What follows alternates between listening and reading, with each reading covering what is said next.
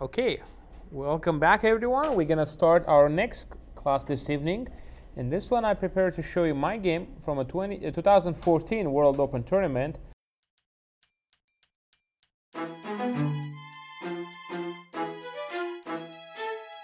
I'm playing against Grandmaster Wojkiewicz. Unfortunately, he passed away about 10 years ago. He was a very, very good player, and in this game I managed to win a nice positional game, but there were some nice tactics in the opening. So we start out with the opening, and everybody here should know the name of this opening? The Slav. Slav. Slav. Raise your hand, Neil. Neil? Slav. Slav what? Slav defense. Slav defense. When you're playing black, there's a defense usually, right? So when you're playing white, it's it's just the opening, but with black usually it's a Slav defense, Nimzo-Indian defense, so it's lots of defenses. Okay, defense. I took, to a little surprise to my opponent, what is the name of this variation of the Slav defense that I'm playing? Now we established the name of the opening, everybody. Slav defense. What is the name of this variation? Should be more hands now about this line. Okay, we got a couple of hands. Claudio probably knows this too, no, Claudio? Okay, Adik. Exchange, guys. Exchange variation of the Slav defense. Everybody got it? Exchange variation. Because after you take, you're exchanging it. So it leads to a kind of a symmetrical play. Bishop f4, a6. This is a very interesting move. It's a waiting move, but it's also useful at some point in controlling the b5 square. But what's the drawback of this move? When you know that in chess, every time you make a pawn move, you weaken the position, right? In here, this pawn move weakens something.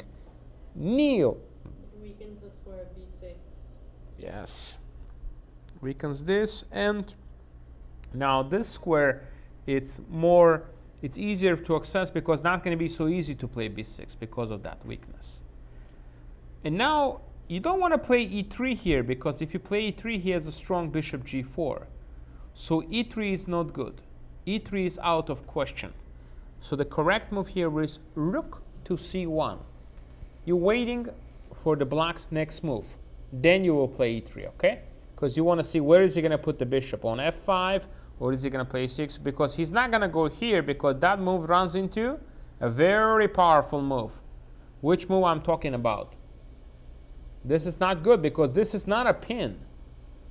Normally it's good to put it there if it's a pin. So this is not a pin. Ashish. 95, absolutely. And now knight is very active, and this is vulnerable. So he plays queen b6. Yeah, he played this move queen b6 actually. This is a pretty rare move. I don't think this is particularly a very good move, but he wanted to experiment. So how should I deal with this move? What should I do? Because it doesn't look like it's that easy, right?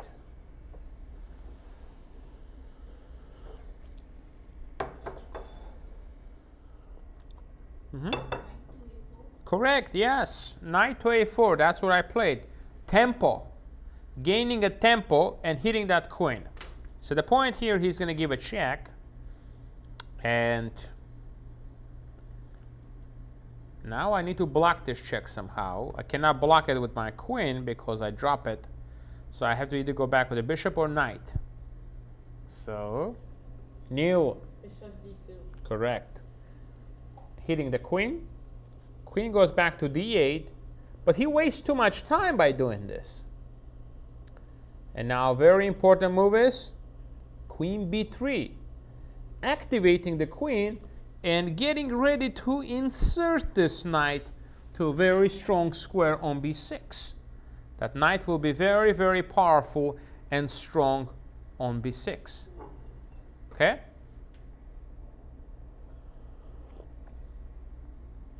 Knight b6, attacking the rook, and Very nice.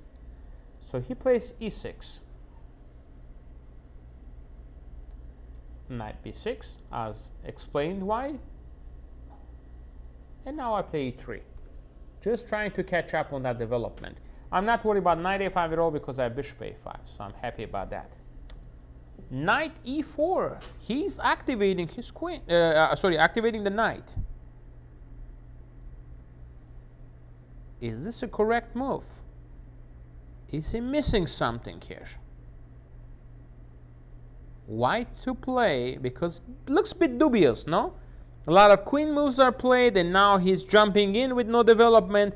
Bit dubious. How, Neil? How you guys can try to take advantage of this?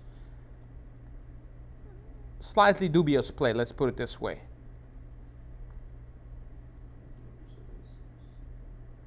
Well, gotta calculate, Claudio. Bishop a6, pawn takes a6. Rook c6, bishop d7, and then you're pinned. You cannot take the queenie, and if you drop back, not bishop d3 Ashish. Bishop d3 is just a normal move. Calculate, Ashish. And rook takes b6, losing your knight too. Don't rush, okay? Let's see here. I want somebody who can calculate couple of moves, guys, and find a way to perhaps win some material. Sorry, bishop a6. That's Claudio say that. Bishop a6, bishop a6, rook c6, bishop d7.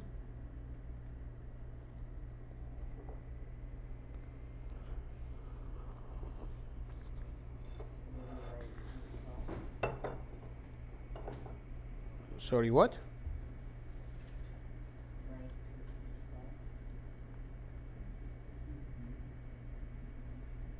Aren't you like losing some material here?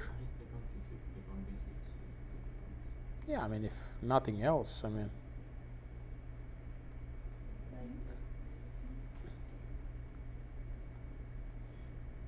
And if you start counting now, extra bishop.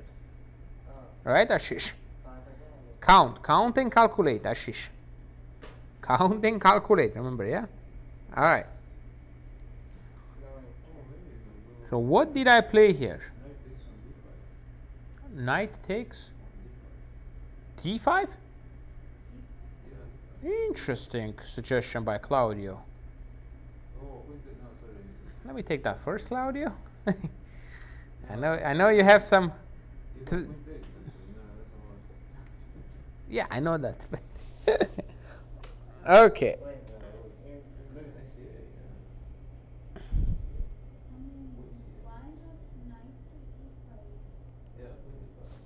So this is out, right? This move. This is out.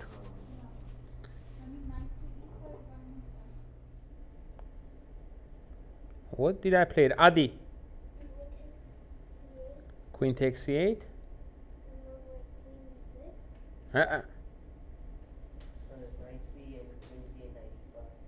No. Nope. You need to have a follow-up. Aha, Ashish. Good work. Knight c8, taking the bishop. So he cannot take back with the rook because the pawn is hanging here, correct? Queen takes pawn. So he has to take with the queen. You're going to see that. He took here first. I took. If he takes now here, what is the tactic? Bishop a6, ba6, rook c6. That is Neil right there. Yes, Neil. Strong play. Yeah. And now, because the queen is simply overworked, okay? Queen is simply overworked. Cannot move, and you take on b8. Okay?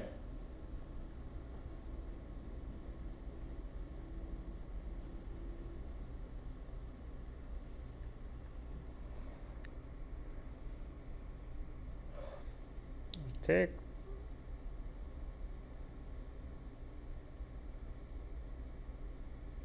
He played bishop b4.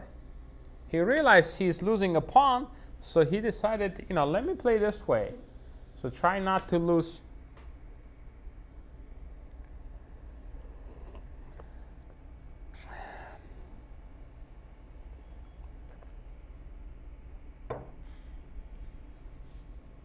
Because the knight is kind of trapped, yeah?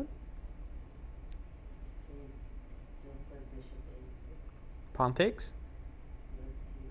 The bishop d2 check and wins your queen.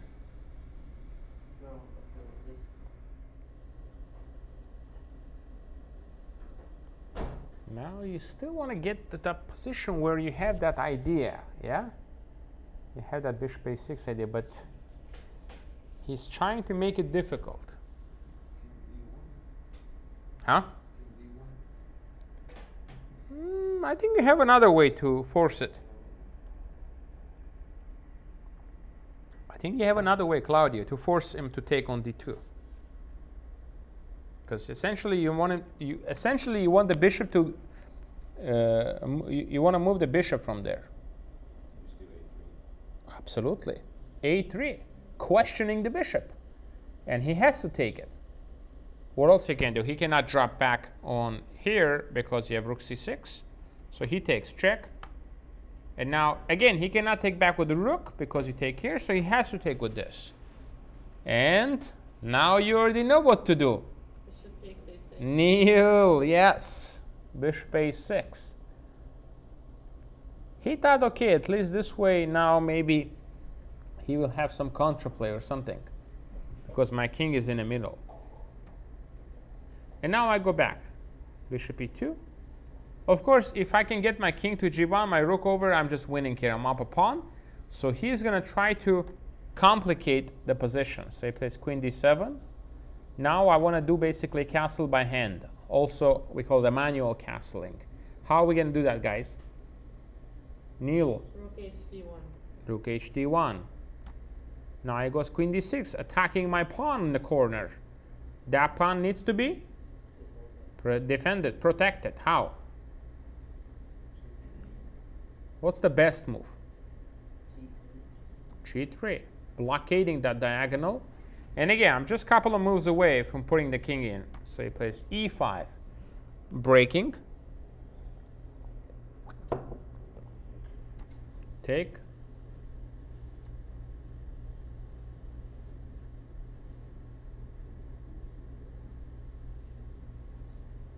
King e1. Now I'm just about to play king f1 and I feel safe. So he goes d4.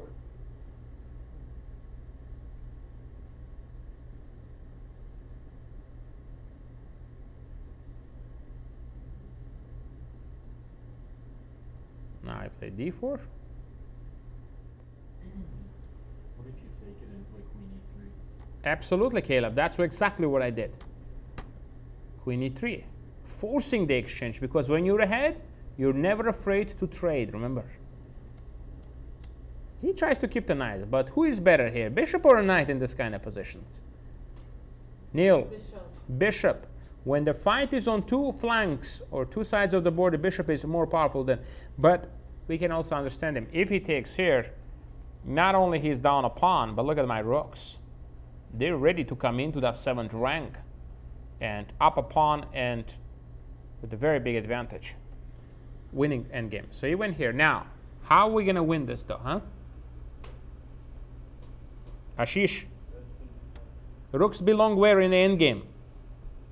7th rank. 7th rank. Everybody should remember that. In the endgame, rooks belong there. Now, pawn needs to be protected, right? King f2. Rook e6. Okay, there are many ways how to win, but I choose just a simple plan. Bishop b5. Now the knight is passive. And now look at that. Bishop is attacking there. Bishop is always well placed on d5. It's just centralized. Okay? Dominating that knight. He goes here, and now I realize rook endgame is winning. Let me just go for it. e4. Strong rook on a 7th rank, extra pawn, and a fixed weakness on a6. Rook h6, h4. The rest is matter of technique. h5, attacking that rook. 2 connected pass pawns, and you know the strength of those pass pawns. When they're connected, they're very strong. Check, king f3.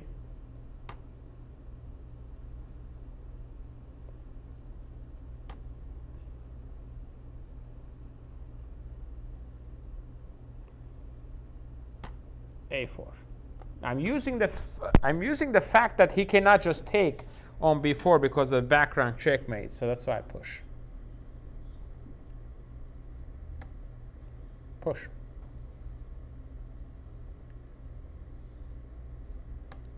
Threatening take on g7. And now how you want to try to continue pushing those pawns? Because that's the key. The pawns, you have to try to get them pushed. I could. What else? I want to play a5, but I can't because the b pawn is hanging. So what would be a good way to do that? Adi. Correct. Now, when you're ahead, you're never afraid to trade. And now, time to push. Further they get stronger, they get stronger. Check.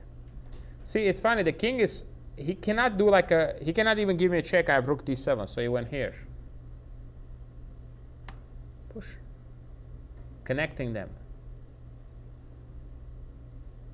What's the idea? You're going to take on d7. Not yet. Push. Yeah. Push. Put the pawns on the maximum position, Caleb. Maximum. Maximize the push, okay? Now he goes here and he's trying to get his own counter play, but too little too late. Who is going to find the finishing touch here to score the victory here? Raise your hands, please. Raise your hand if you see the winning idea here. Caleb. Perfect. He resigned in a view of the following variation. Takes. Takes.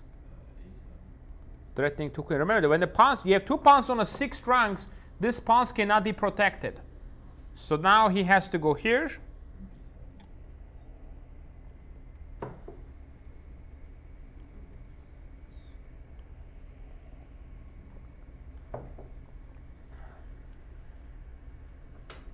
Okay.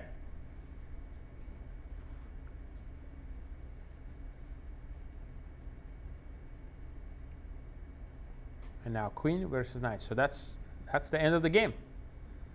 Okay? So let's go over this opening part one more time. So this was an important victory. Helped me to win the tournament. So let's go over this one more time. Go. C4. Everybody, name of the opening? Slav defense. Slav defense. What's the name of the variation? Exchange variation, correct. So now if anybody plays the Slav, you have something. You can do something, okay?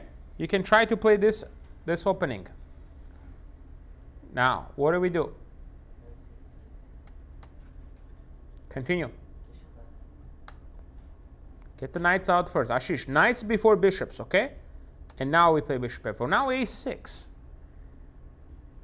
It's a useful move controlling the b5 square, but what is the drawback of this move? What is the drawback of this move? Neil. Weakens b6 and c5. Weakens b6 and c5. Absolutely. So what do we do? Huh?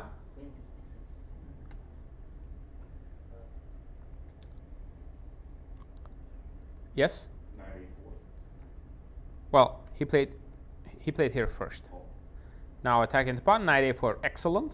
Checker. Bishop d2, getting a tempi. And now a very important move here. He wants to get his bishop out.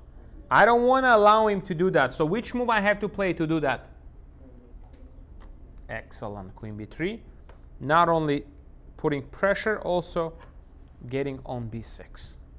Got it? Now he goes e6. Knight b6, excellent. Rook b8. Knight, sheesh. Knight c8, queen c8. You're not developed yet. So e3 first, okay? Don't rush, Ashish. Knight e4, and now knight c8. Again, the variation is the following. If he takes, what do you do? Adi. He takes Adi. And that's the crushing idea. Okay? Taking and winning everything.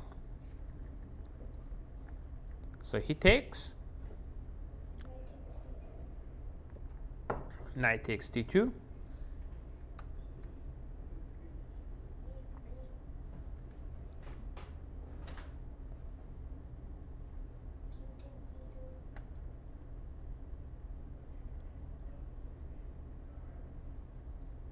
Queen c8. Perfect. Perfect. Again, we're using the fact that the overworked piece. Black has the overworked piece. And which piece I'm referring to as overworked, everyone? Queen. Queen is overworked, guarding this and guarding this. That's a typical overworked piece, okay? For you. So what is the idea? Huh? What will black play after? What will white play after pawn takes a6? He castles. Yeah, Bishop b2. Is there difference between bishop b2? Okay, Ashish, just, yeah, big difference. Remember, rook on open file. He's going to play e5. So he goes here, queen d6. I actually thought about f4 here for a moment because it kind of keeps a grip on it. So probably it's a good move as well, f4. I just didn't want to weaken the position. Because he really doesn't have much here. If he plays rook fd8, then he doesn't even have that because of which move? Nice. And we take it with the rook. Okay? Take. Queen e3.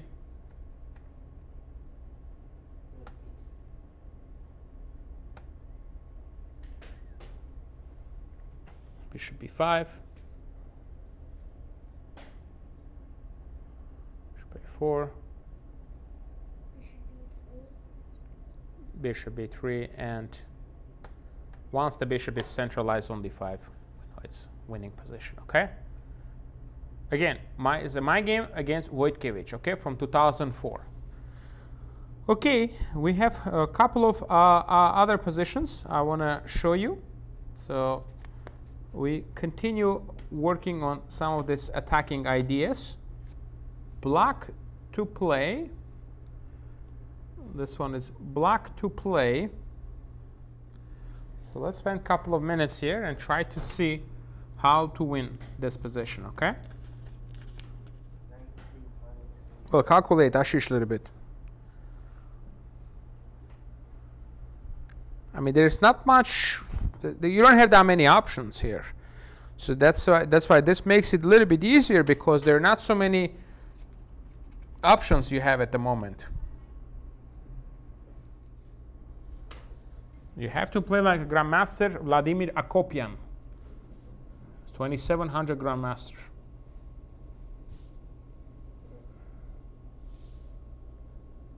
You have to calculate 1, 2, 4 moves, Ashish. You have 4 moves? That's with the best defense. Well, I don't know, but kind of. That means you need to do a little bit more work. The whole sequence is 6 moves, actually. Okay. Whole sequence that results in a clear-cut advantage for you. Okay, 93, Ashish. I think most of you were calculating that, correct? Okay. Okay, bishop c3.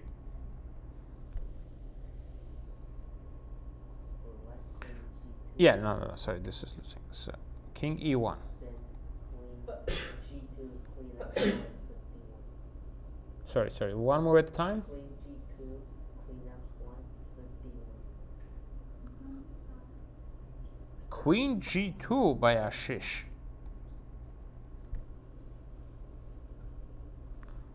Okay. Can I take this? Then rook takes b2.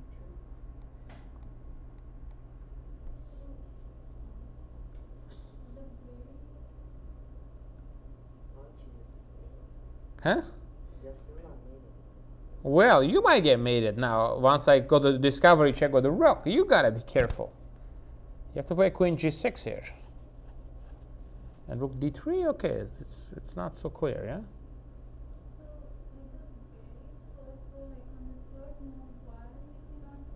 So this is not so clear, okay? What's the question? Why we cannot just place the rook to b1? Here? We could, but d1 will be like if he moves his king e2? Then queen g1. Yeah, but that's not so clear. There's a queen f4 move and... I was thinking I mean- queen h5 check. Okay, this is correct, guys. This is correct. Right here, you just need to make sure you don't rush here, because queen g2 is a very tempting move to play. Is it queen to d6? Bishop d4? No, queen d6 is... Then queen h2? Rook to g2 here? Rook h2, that's correct. Good job, yeah. Now, the threat is queen g1 check. Queen e3 and mate, so that's correct. So now he plays here. Queen f1. No.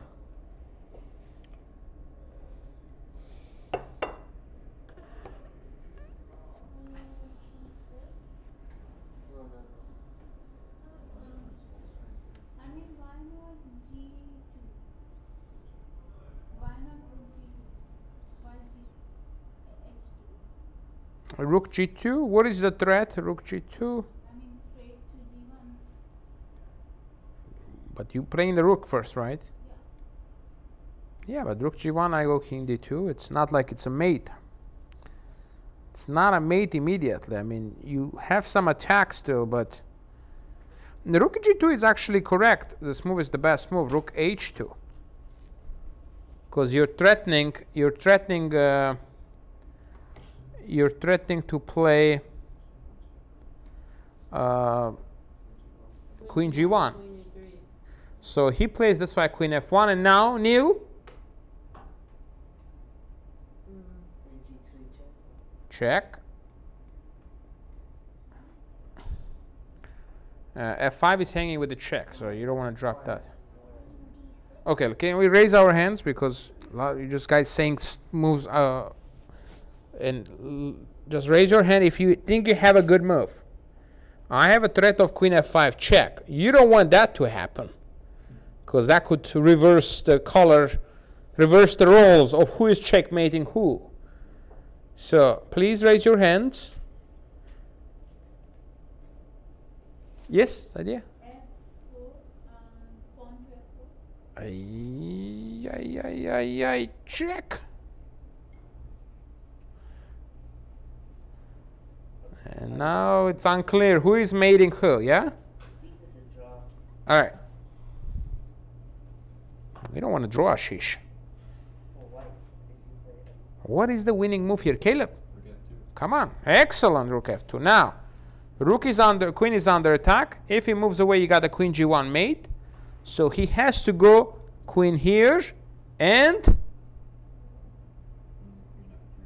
check. That's your solution, guys. That's your solution. Winning the queen and the game. Got it? Because the goal was to win the game, or at least the queen. You win the queen, most likely you're going to win the game. So let's see how this happened again. Deep calculation, huh, by Akopian. Yeah, it's different. Vladimir Akopian. You probably he was a finalist of the 1999 World World Cup. So they called actually World Championship at the time. So what's the move? Knight takes c3. Continue nil. Rook d2. Rook h2. Or queen d2. No. Queen g3 check. Rook f2. Queen f3 check. Rook f1. Perfect. Okay. Excellent. All right. Well, good job, everybody. Thank you for joining this class, and we'll see you next week, okay?